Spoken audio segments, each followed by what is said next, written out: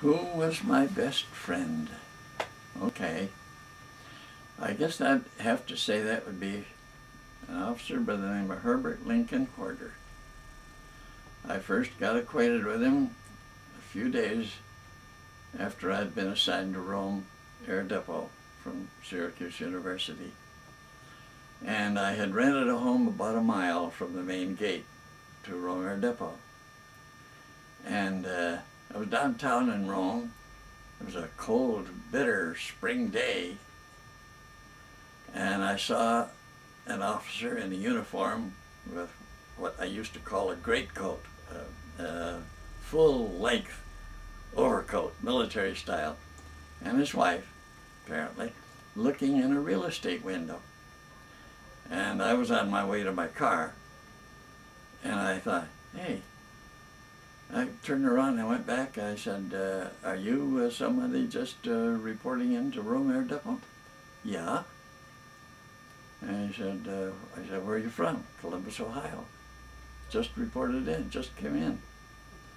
And I said, well, you're looking for a home? Yeah. And there are no quarters at Rome. I said, no, I know there aren't. I just rented a house about a mile from the main gate. I had my choice of two yesterday. The other one may still be available. I took them out there and they rented the other one. And we became fast friends. We served together in many cases. He, like me, had about 5 different jobs at Rome. He, like me, was an ex-sergeant who knew the ropes, knew how the armies run, very capable. And we became known as the Gold Dust Twins. There wasn't anything that we couldn't accomplish. And he retired 1 year before I did. He had 7 years more service than I did.